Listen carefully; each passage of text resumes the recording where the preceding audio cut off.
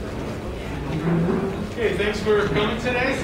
What I wanted to talk to you about today, I'm kind of excited to be here and talk about what we've been finding with some of our trout population sampling as far as how it may affect, they show us trends in our trout population. Some places it did, some places it didn't. Talk about what we saw with reproduction of trout in 2019, and also a couple other kind of neat things that we've noted in the sampling as well.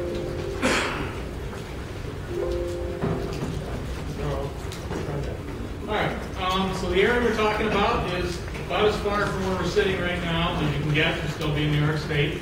The far western 6 counties of the state, and in this region we have almost 600 streams totaling over 1,000 miles that support wild trout populations. So we got a lot of water out there to look at.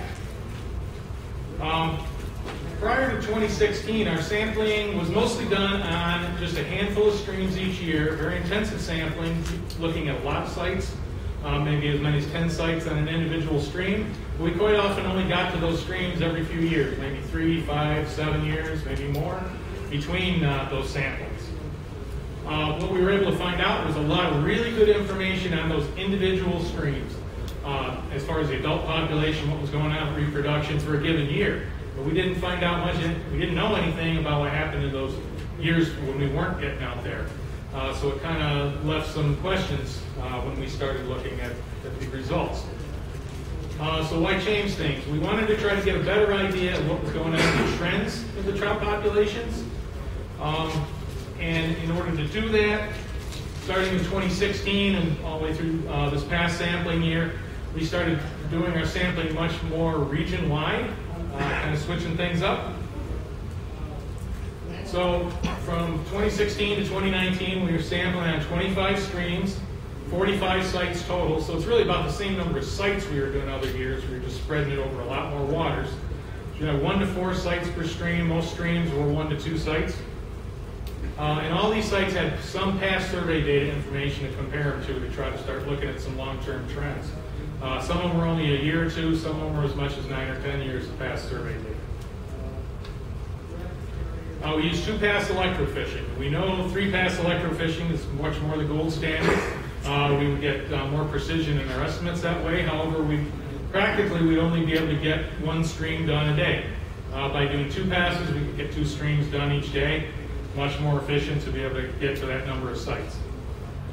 We were looking at adult trout abundance, and that's considered yearling and older trout, the adults. And we were getting population estimates from those. We're going to be talking about those in numbers per mile because the sites did vary some from year to year in length. For young of the year, because they're much harder to catch, population estimates we're going to have a lot bigger confidence limits. We decided to only look at the total number captured there rather than try to actually get the good population estimate further.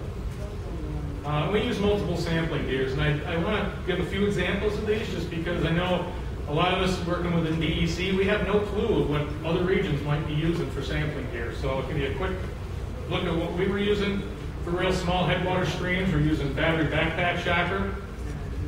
These are AquaShock brand shockers, and I highly recommend them. Very efficient, very simple to use, not a whole lot of bells and whistles, about half the cost of the big names. And I think right now we're the only region using these in the state. On a little bit larger streams that are too deep to wade into some of the pools with a battery backpack on, we still use the battery backpacks. However, AquaShock was able to build us 7-foot shocking wands with 25-foot cords, so we go out in the deeper pools with a separate operator on that. And even larger streams, we use ETS brand shocker. It's on a backpack frame, and that's connected to a 3,500 watt generator on shore by 200 or 300 feet of quite heavy cable. So, you know, that's got its downside. And this allowed us to do 400 to 600 foot sites, and we used 2 anode wands with that setup. And in much larger streams, we were able to use the ETS barge shocker with a generator in there. Very effective setup. We can use 2 or 3 wands in there. So used a lot of different types of gear depending on the sites. Even with 2 wands, we were normally getting 80 to 90% capture probabilities. So we did pretty well on these. So what we tried to do is spread the streams out across the region. So our streams are spread around pretty good in all the trout-bearing portions of Region 9. Talk a little bit about regional population trends that we saw and some things we didn't see for the three species. Start out by looking at adult wild brown trout abundance, and this is long-term. When I say long-term abundance, it's basically all the years of sampling we had at those sites, in addition to our 2016 through 2019. What you're going to see here, the green dots are sites where we saw long-term increasing trends in the brown trout population, adults. Red dots are long-term decreasing populations. Yellow dots are where there was no real discernible trend. We noticed kind of some regional variations going on. Start out in western Cattaraugus County, eastern Chautauqua County. We see most of the sites there have long-term increasing trends. Kind of good news over in that part of the region. Here's an example of one of those streams. What we're looking at, this is Clear Creek in Ellington at one of the sites. On the y-axis is numbers per mile of adult trout. You can see over time we've had quite a nice increase overall in the adult brown trout population. Shorter term trend, you can see 2018 and 19, population was down a little bit, but overall trend increasing. We move up into the upper Cattaraugus Creek watershed where we have quite a few of these streams located. A real mixture there. We've got few increasing streams. Lime Lake Outlet, Kinstry Creek has some increases, some decreasing, and a bunch other ones. So we see grass that look more like that. We've got a lot of variety going on in there, a lot of ups and downs just depending on the year. And again, prior to 2016, we weren't there for a lot of years to know what was going on. We do see 4 of the last 5 sampling years, though, the adult brown trout population was down, with the exception of 2016 at that site, which was one of our best years. So, you know, a lot going on in that one. And finally, Wiscoy Creek watershed is our best known wild trout stream and watershed in western New York, and pretty consistent there. Long term, we've seen all our sites there have decreasing abundance of adult brown trout. Here's an example from one of the sites on Wiscoy Creek. You can see numbers quite high back in the early 90s to the 2000s. We do see, again, short term, from the last 5 sampling years, it looks like things have kind of leveled out, maybe a slight increase. So we've seen some big decreases, but hopefully the news is at least good that the decrease may have stopped and may be starting to reverse itself a little bit.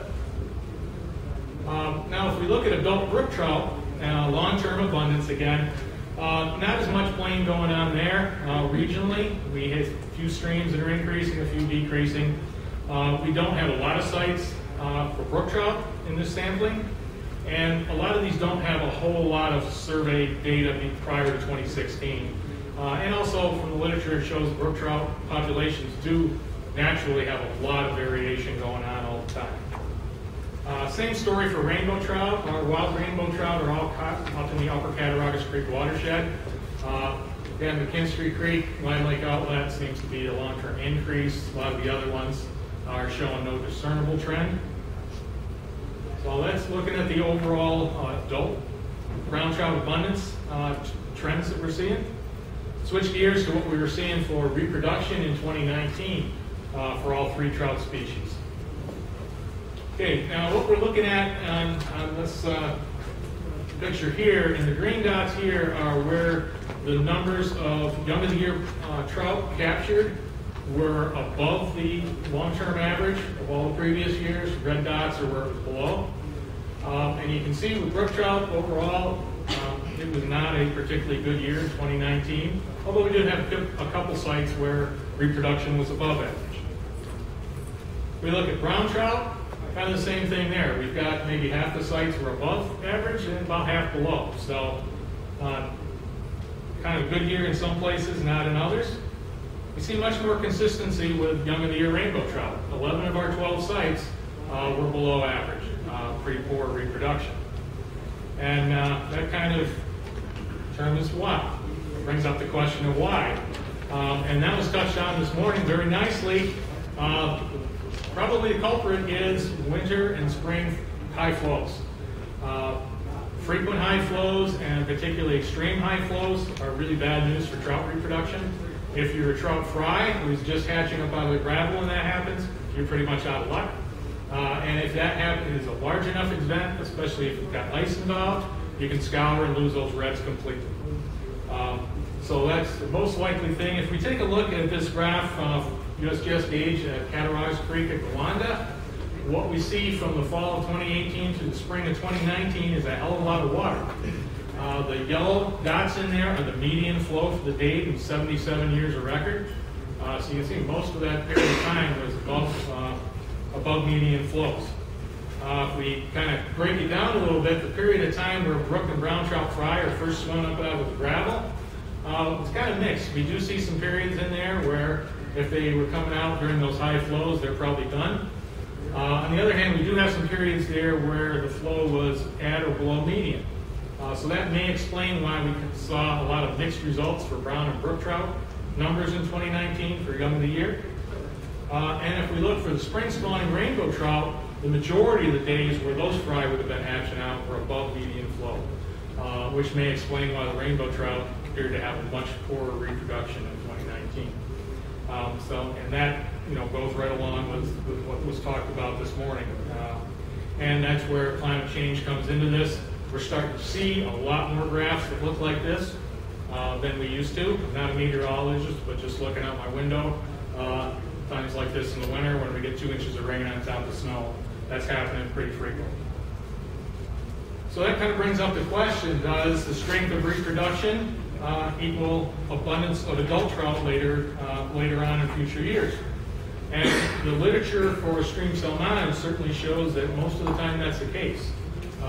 If you have years of good reproduction, subsequent years will quite often be good and carry through to adulthood.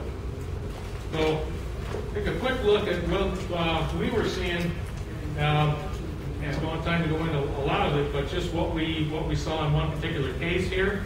The answer for us is yes and no. We saw examples of both of it. This graph is at our site on Clear Creek in Arcade. We got a lot of Clear Creeks in Region 9, so we have to name the town they're in as well. For young of the year rainbow trout, we can see a couple things going on. First of all, from 1995 through 2007, we had some variability in reproduction, but overall it wasn't great, maybe twofold differences. After 2007, we got reproduction of rainbow trout all over the place, everything from nothing to a couple of best years that we had in 2016 and 2018, really strong reproduction. So then with sampling every year, we can go back and say, well, what did that do to the adults? And remember, again, 2016 was a great year for reproduction, and sure enough, 2017 we saw a high level of abundance of adult rainbow trout, mostly yearlings, so it did carry through. However, after 2018, which was a great year of reproduction, numbers were way down in 2019. So we saw, in one case, strong reproduction did lead to a lot of adults, another one it didn't. So it's kind of a mixed bag of what we're seeing as far as that carrying through, and that may be a result of just not having a lot of sites going on. Okay, another trend we're seeing is a lot more larger trout, large brown trout being found in our streams, a much higher abundance of that, becoming more common. I'll call large brown trout greater than 15 inches. There's an example from Wiscoy Creek looking at, this is the abundance of brown trout greater than 15 inches per mile for all of our sampling sites we did each year. You can see from 78 through 2006, very consistently 5 to 10 per mile. Starting in 2009, it increased quite a bit, 2 to 3 times some years. And you might say logically, well, you've got a lower abundance in that time period, so they're surviving and growing better. However, we're seeing the same thing on streams where adult brown trout abundance did increase. So I think there's more to going on than just that. It may be, one of my pet theories is, we all know that most people that catch large brown trout are people that know what they're doing. And I think that we may be starting to see the older folks that knew how to catch large brown trout that ate them are aging out of the fishing population. And the younger folks that do know how to catch those are releasing them. That may be why we're seeing bigger fish. Whichever the case is, we're seeing a lot more of these, which is pretty exciting. One other really interesting thing that we're seeing that we didn't really expect to see coming out of this is we're catching some of these large brown trout and we're starting to be able to name them because we're seeing the exact same fish out of the exact same pool year after year. We tell this by the very unique spotting, particularly on adult brown trout, big brown trout, The spotting doesn't change from year to year, and it's really kind of unique, and you can tell these individual fish apart. Here's an example of one from Lime Lake Outlet, kind of unique spotting on that fish. Same fish, same pool, 2016, 17, and 18. Here's another one from a nice little stream called the Ram. There's a fish a little over 19 inches in 2016, same fish in 2017. Same fish again, 2018, same fish in 2019. That fish grew about 1 inch over those 4 years. So that's telling us a couple things there. One more example in Wiscoit Creek, a 17-inch fish in 2016 and 2017 has grown a little. 2018 and 2019, the same fish. The fish has grown slightly over 2 inches in 4 years. So we're seeing some big brown trout with, what seems to be real good site fidelity to, like, not the same site, but the same undercut bank in the same pool from year to year. And these fish are not growing very much, they're likely very old trout, which probably makes the importance of these being caught by anglers and released a lot more important, because it takes a long time to get these fish this big. And it's also nice to see that they survive encounters with us. We kind of wonder that sometimes, especially with these big fish. And it does appear that a lot of them are. So summary, we are seeing some regional trends for adult brown trout abundance, at least in some cases. Those trends are much less abundant for rainbow and brook trout, probably at least partly because of less sites for those. We do see, just as the literature points out, that young of the year success is closely tied to flows in the winter and spring. Kind of contrary to some of the literature, or a lot of the literature, our young of the year numbers are not always showing up in later years as adults. That may indicate they're being lost as adults rather than young of the year to things maybe like predation.